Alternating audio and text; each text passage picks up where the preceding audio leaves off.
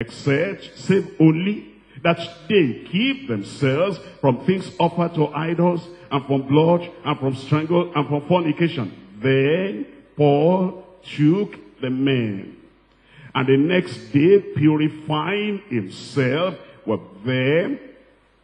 I want to know what kind of purification that is, Paul. What are you using to purify? Anything we can add to the blood of Jesus? What can wash away my sin? What can wash away my stain? Nothing but the blood of Jesus. What can make me whole again? Nothing but the blood of Jesus. Which purifying is this? For we believe that both they and us will be purified by faith in Christ.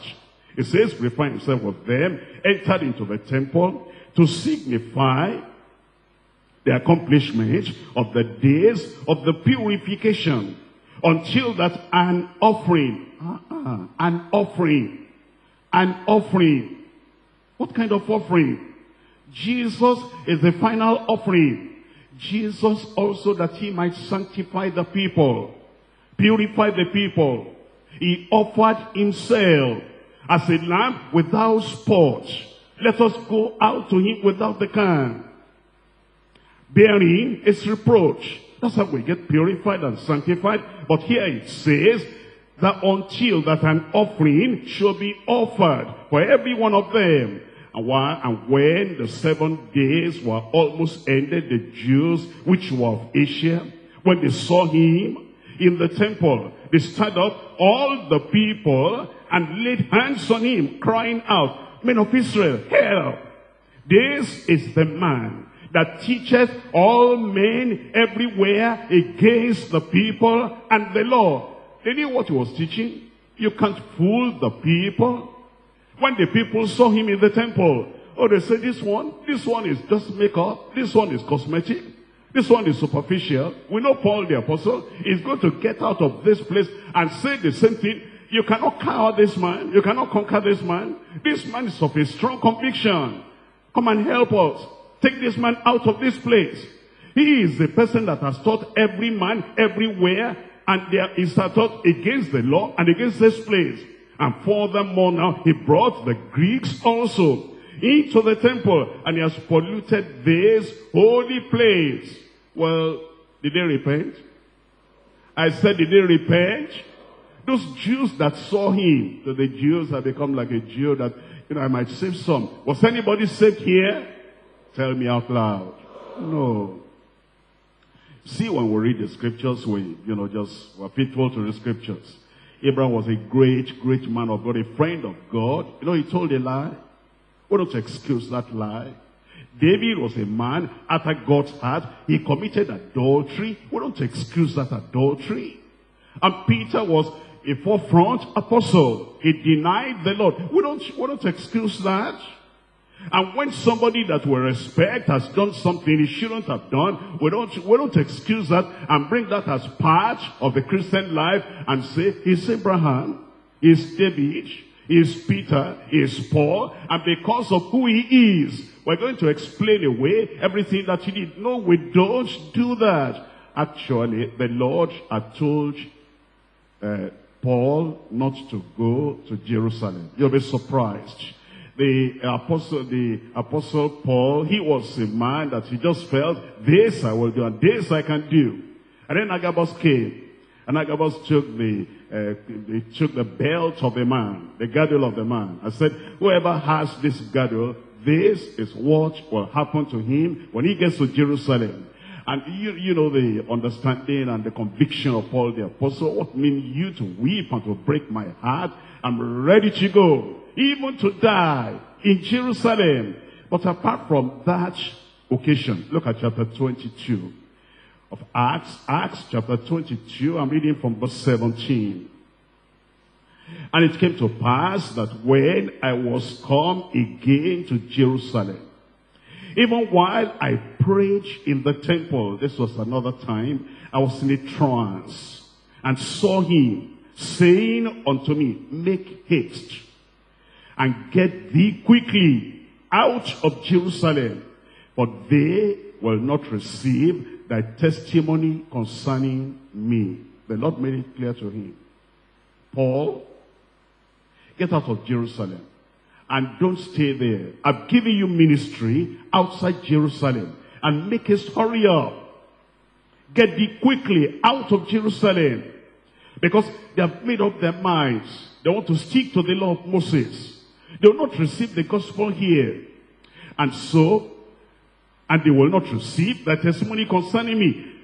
And I said, Lord, they know that I imprisoned and beat in every synagogue them that believed on thee. He was arguing with the Lord. He said, no, they will believe. Lord, how do you say they will not believe when I tell them my testimony and I tell them what I used to do in Jerusalem? They will accept. But the Lord said they will not accept. He knows the people, Paul, more than you know them. And when the blood of thy martyr Stephen was shed, I also was standing by and consenting unto his death, and kept the raiment of them that slew him. And he said unto me, depart. He was telling the Lord, oh, they know me. They know how zealous I was for the law of Moses.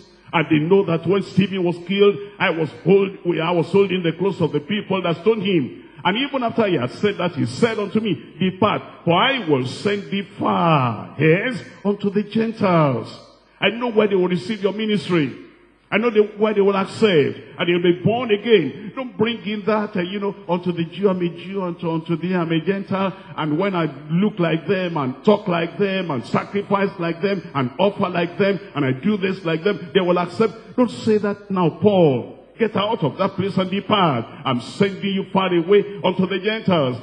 And they gave him audience unto this word, and then lifted up their voices and said, away was such a fellow from the earth, for it is not fit that he should live. You see that?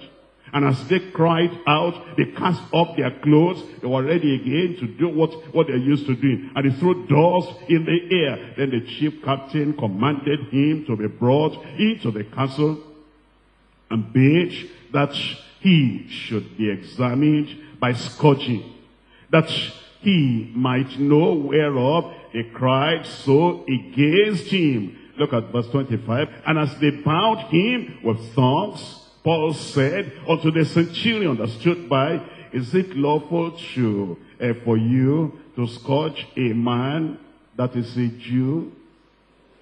What? Well, you quickly change. He said, I'm not one of them again. I'm not a Roman. That's where I was born. Rome. That's the capital city among the Gentile world. And those people are going to listen. I can't identify with these people. These people, they're zealous for the law and for Moses, and they don't want the gospel. And he said, now you are binding me. And is it lawful for you to do this to a Roman and uncondemned? And when the centurion heard that, he went and he told the chief captain, saying, take heed what thou doest to this man, for this man is a Jew, a Roman. And then the chief captain came and said unto him, tell me, art thou a Roman? And he said, yes, I am. And the chief captain answered, with a great sum I obtained this freedom. And Paul said, but I was freeborn. And then straightway they departed from him, that they should have examined him. And that you have been blessed with this powerful message.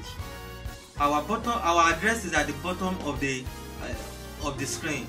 I believe you will join us one of this Sunday to worship together. Thank you. God bless you. Let us pray. Our mighty Father, we glorify your name and thank you, Lord, because of this powerful message. I pray by the power and the blood of Jesus Christ, you will touch those people who are in need of salvation, those people who are in need of prosperity, those people who are in need of healing. And by the power and the blood of Jesus Christ, they will give testimony because of this message. In Jesus' name we pray. Say it one more time, say, oh, oh, Lord.